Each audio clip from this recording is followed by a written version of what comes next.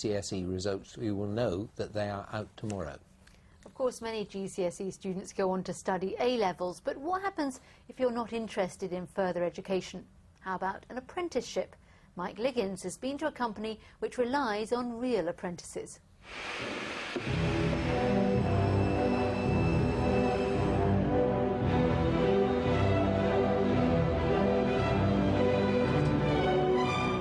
This is Landamore's at Hovton in Norfolk.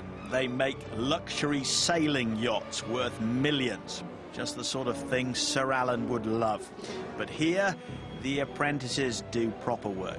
Meet 16-year-old Lee Morby, who joined the firm just 3 weeks ago.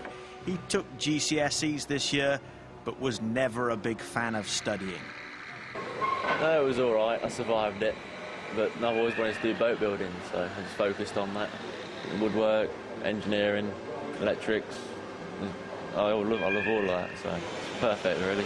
Over the years, we identified a need where we had an ageing workforce, and the industry in general wasn't recruiting. So many years ago, we set about recruiting youngsters to fill the vacancies. As the older generation moved on, the youngsters came through.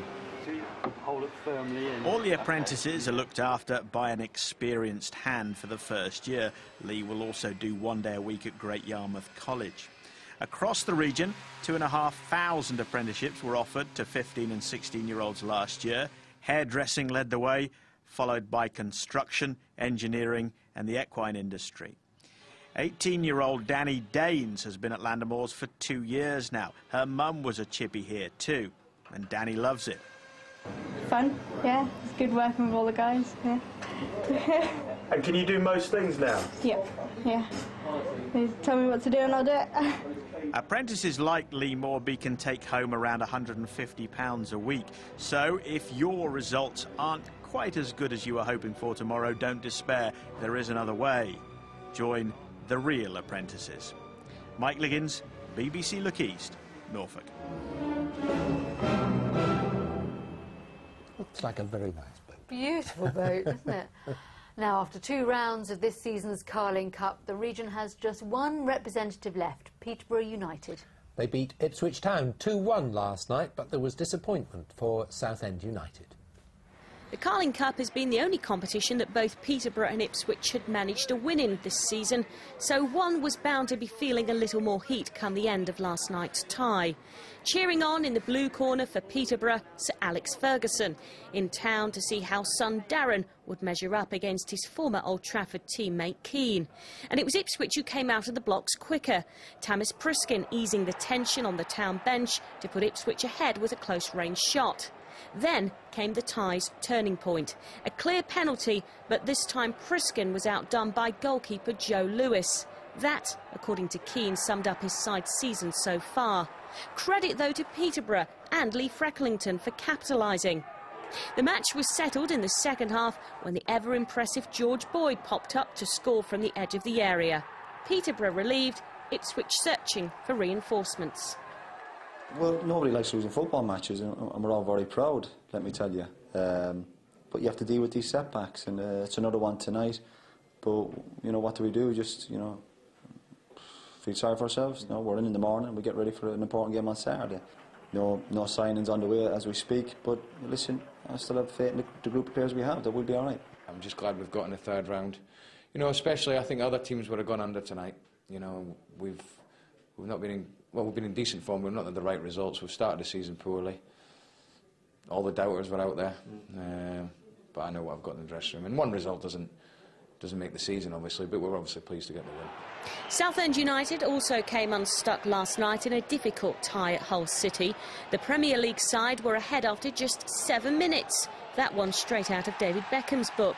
And the golfing class showed a game when Hull scored another before half-time.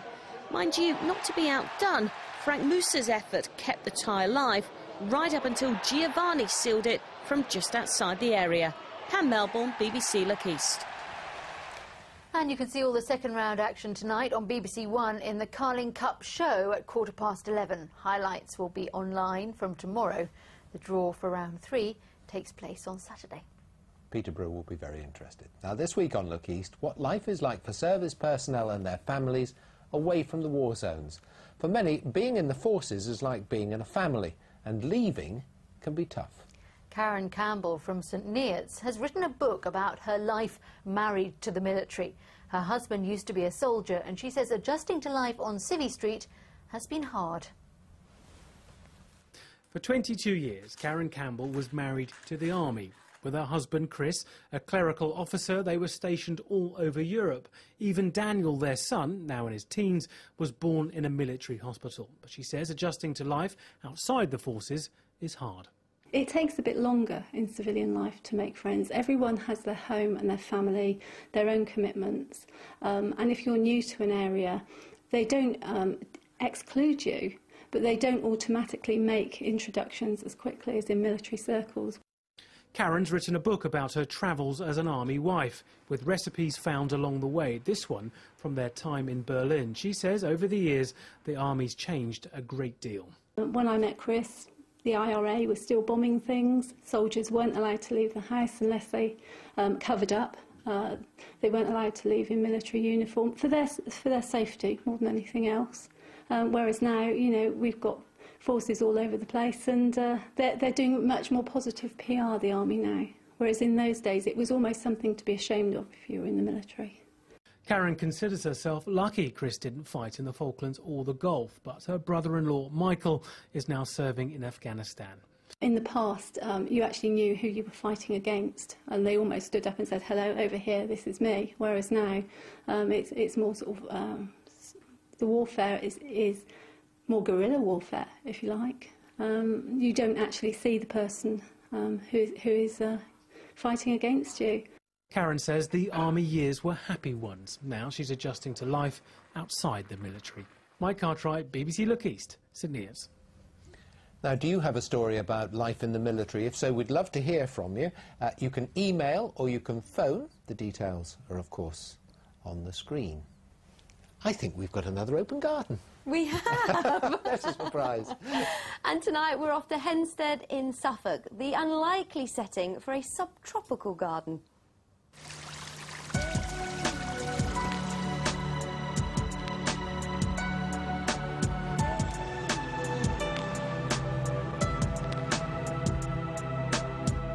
I don't think I'd be interested in gardening so much if it was about sort of hanging baskets and stuff like that. I guess it's a fantasy garden, and that's really what the exotic garden is. It's a reminder of sort of foreign holidays or some sort of fantasy world. I think it might go back to reading The Hobbit as a kid. Going through this sort of fantasy world, coming across different things. It's that sort of drama, you know, of the plants and the otherworldliness of them. The main plants in the garden are the Trachycarpus palm, and we've got lots of tree ferns, bamboos. We've got C3 bananas at the moment in fruit, which are great big pods, and they just look like from outer space, really, you know, and the little tiny bunches of bananas at the back. It's a hardy exotic garden. 98% of the plants stay in the ground all year round without fleece or without being covered. You've got to kind of share it with people. We don't have a village hall such this becomes a focal point for the community on an open day. We're trying to sort of lift things up to a little bit of drama in people's lives, hopefully. I love that, Andrew reappearing and disappearing just like the Hobbit. Fantastic. And a beautiful garden. And if you want to visit, it's open this Sunday between 11 in the morning and 4 in the afternoon. It'll cost you £3 to get in, and it's on Church Road in Hempstead in Suffolk. And of course, details on the website, bbc.co.uk/lookeast, and click on Suffolk. Now, the weather for Sunday is looking pretty good for that open garden and for much of the bank holiday. More about that in a moment. Today, well, we've had a bit of everything, really. Quite a lot of cloud, bit of sunshine, especially in the east, and a little bit of patchy rain too. Now, at the moment, still some patchy rain coming out of that thicker cloud, and I think that will continue through tonight. And for much of the night, we will have a good covering of cloud, but we will have some clear intervals too. And temperatures, well, a little bit warmer than last night for many of us, around 13 or 14 degrees Celsius, and it probably will feel a bit more humid too. And we've had very blustery winds today. They've been gusting between 30 and 40 miles per hour at times in some parts of the region. But after midnight, those winds should start to ease down to a light to moderate southwesterly. So tomorrow, this is the little front that brought